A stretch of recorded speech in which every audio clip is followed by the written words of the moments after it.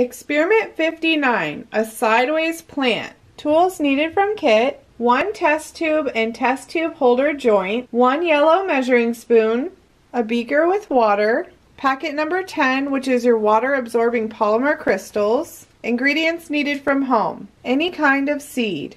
Directions: put the test tubes in the test tube holder.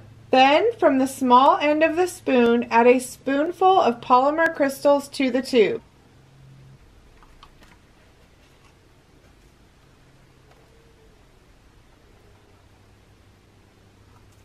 Next, fill the test tube to the 13 ml line with water.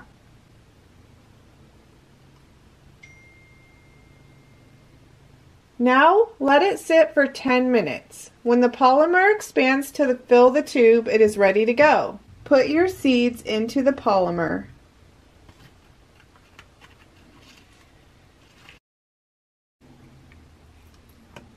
Make sure to add water to it regularly to keep it moist. Turn it on its side towards the light and watch the plant grow sideways.